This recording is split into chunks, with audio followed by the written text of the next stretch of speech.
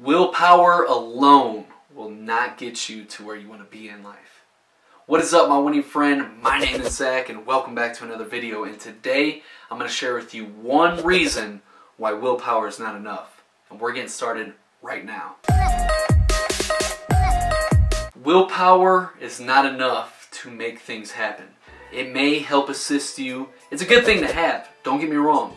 You want to develop your willpower. Willpower is awesome, but it's not enough to make lasting changes in your life with everything. And to give you an example, I struggled with smoking cigarettes for 20 years of my life. I started smoking cigarettes at age 9 years old, and I didn't quit until I was 29. It's 20 years of smoking. So it's like literally creating that neural pathway, that habitual pattern of smoking a cigarette. I strengthened that pattern over 20 years, so that was a very hard habit to break. That's how habits are formed, through neural pathways, from doing it over and over and over and over again until it becomes very, very, very, very strong. And that's why a lot of things that we do in life are run habitually on autopilot. So with this smoking cigarette stuff, I did this for over 20 years, and I tried to quit so many times in so many different ways, and I did everything you could think of. Everything, cold turkey, all this other, whatever you want to name it, I've tried it, and it never worked. It may have worked for a week, it may have worked for a day, it may have worked for a month, but eventually my willpower caved in and I went back to smoking every single time. And this was so frustrating and devastating, and it started messing with me psychologically. I got to thinking, like, does this have control over me? I mean, like, this is the hardest thing I've ever had to deal with in my life. What is up with this, you know? And it wasn't until what I'm about to share with you that I was able to finally put down and get rid of this demon in my life. Now, before I dive into this one reason why willpower is not enough, if you want some extra tools that are going to help you crush your goals and just dominate your life, head on over and download my free Goal Getter cheat sheet. It's going to help you tear it up, my friend. You can do so right there. I'll also link it up in the description if you want to continue to watch this video and go to it later. It's in the description. A lot of people, including myself before I learned this process, think that change is some long, hard, difficult process, that it takes a long time, because we've tried to do things on willpower and we have failed over and over again, like I did with cigarettes, and we begin to think that change is just some long, hard, and difficult, hard process.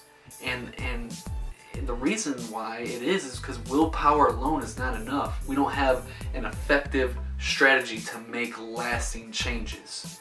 And really, changes don't take long at all. It's the decision to finally change that takes a while.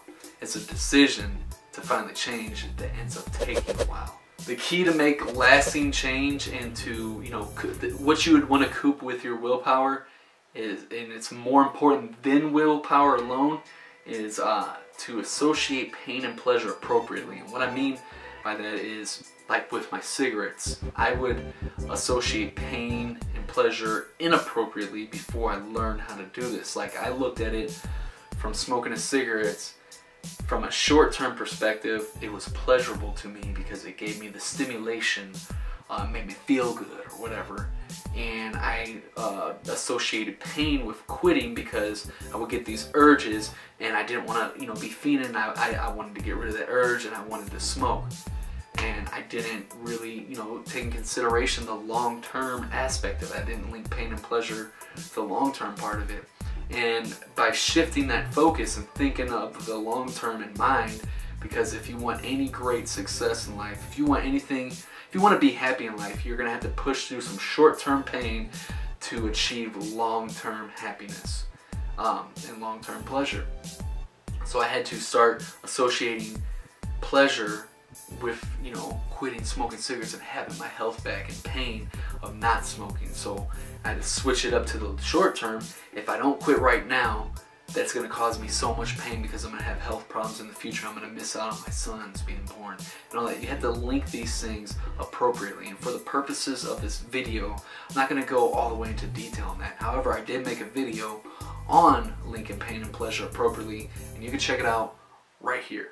Or I'll leave it in the link in the description, either way. After we link the pain and pleasure appropriately, we got to find other things to replace these habits, to replace these behaviors. We got to replace them with empowering behaviors. So for me, for instance, I was doing push-ups every time I got that urge, because the urge would only be momentarily. I'd only have to win the moment.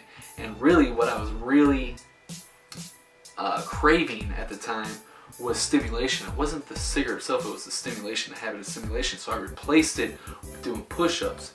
And after doing this, you had to reinforce that behavior every time you get that urge, constantly reinforce it until it becomes ingrained into your neural pathways.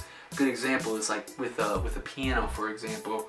If you get a piano tuned up, you know, so it can sound great and spit out a great melody, if you just do it one time, the strings are so strong and thick that they will become loose again because they pull. It's so strong. So you have to come back and condition the strings multiple times. You have to have someone come and tighten those strings multiple times until you condition those strings to stay stretched out at that length.